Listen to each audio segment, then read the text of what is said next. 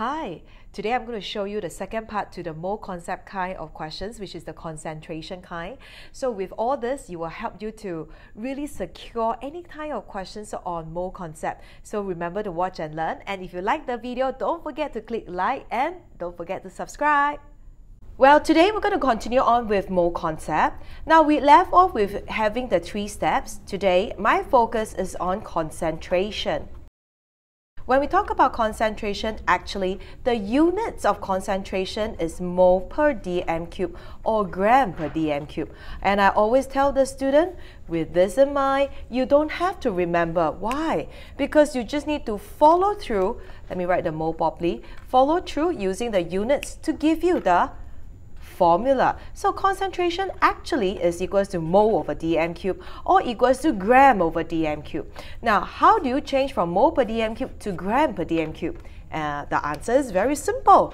You just need to multiply by RMM. Then, of course, the opposite, you just need to, yes, you are right. We will just divide.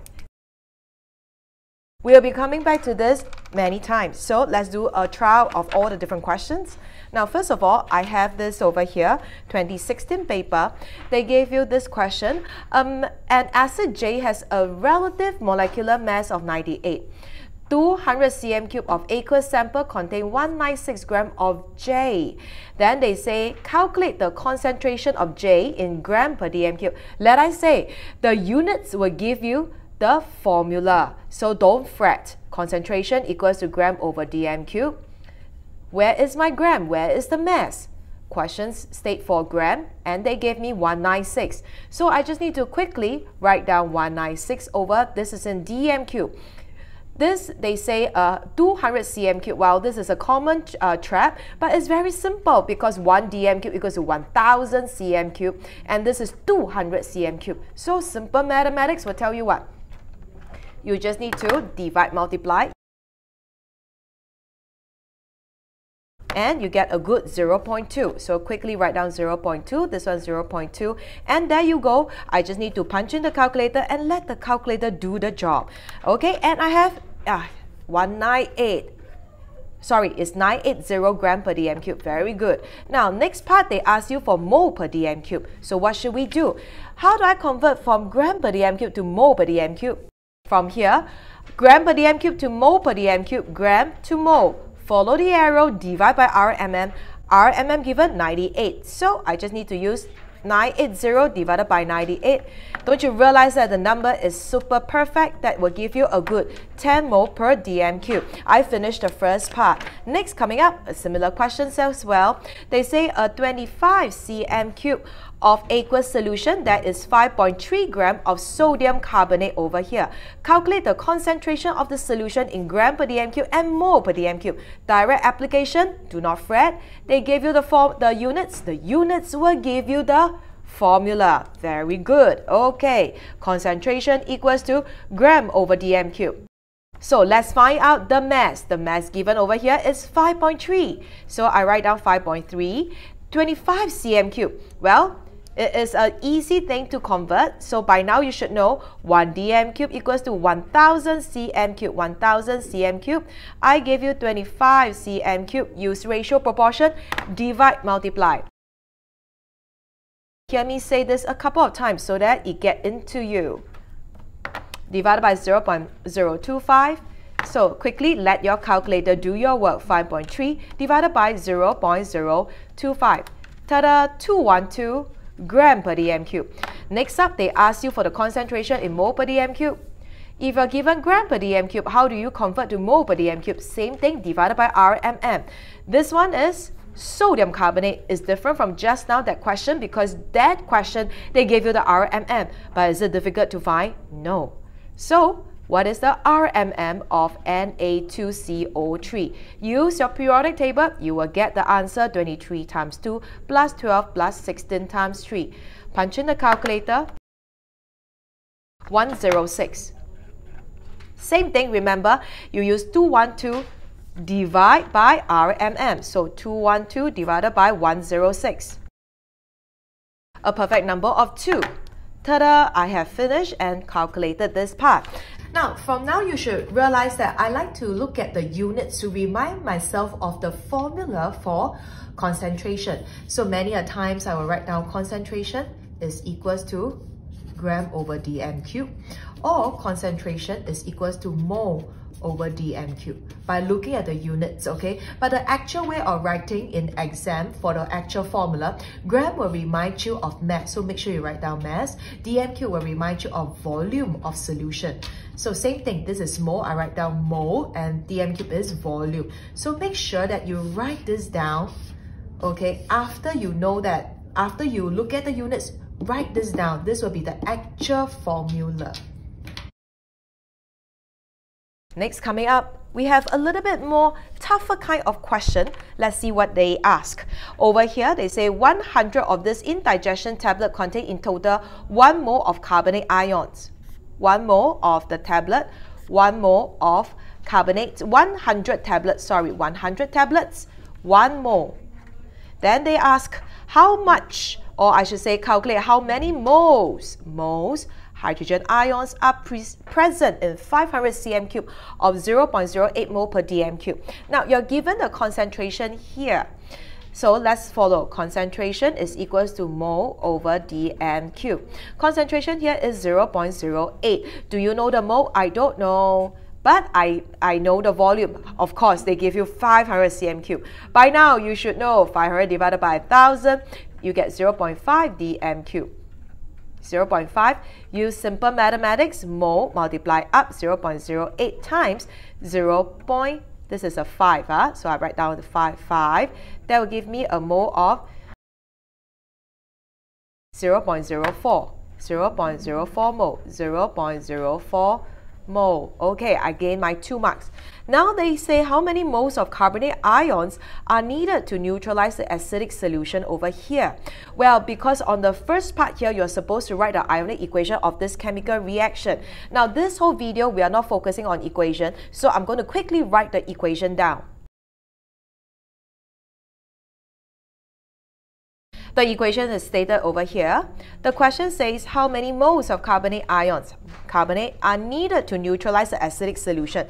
This is where my 3-step comes in again. I will underline the 2 things involved, which is the acidic solution and the carbonate over here. So let's continue on, and then because they are talking about mole and mole, I will write down mole and mole. So 2 moles H plus will react with 1 mole CO3 2 minus. This is 0.04 mole, 0.04 mole. H plus will react with how much? Okay, this is 1, 2, and this. So let's go divide and multiply. 1 divided by 2 times 0.04, that will give you a good 0.02 mole, 0.02 mole. Okay, so I finished this portion just by using the 3 steps. Next up, they say calculate how many indigestion tablets are needed to neutralize the acidic solution. 100 tablets is to 1 mole of carbonate. The question gave me 0.02 mole carbonate. How much tablets do I have? Divide, multiply.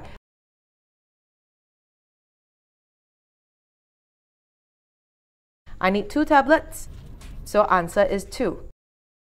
Next up, the last question for today, and this is 2019, which is last year paper.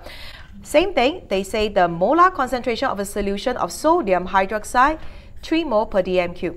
Calculate the mass of sodium hydroxide required to form 4 dm cube of this solution. Well, they ask you for mass, however, they give you in mole per dm cube.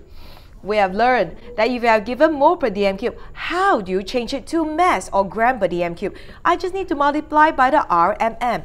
And this is none other than sodium hydroxide, which is NaOH. So the RMM of NaOH, let's quickly find it. 23 plus 16 plus 1. I will get a good calculator, do the work. 40. I quickly change this mole per dm cube to gram per dm cube just by multiplying it. So 3 mole per dm cube multiplied by 40, I get a good 120 gram per dm cube. With that, I know the concentration in gram per dm cube. I just need to multiply the volume I will find the mass. Concentration equals to gram over dm cube. Concentration 120. The mass or the gram, I don't know, but I do know 4 dm cube. 120 multiplied by 4, simple mathematics, bring me to 480 gram. Now they say use the next part or the last part, use your chemical equation from B2. Now by now you should realize that chemical equation is vital to solving mole concept. But of course this video is not concentrating on that, so I will quickly write this down for you.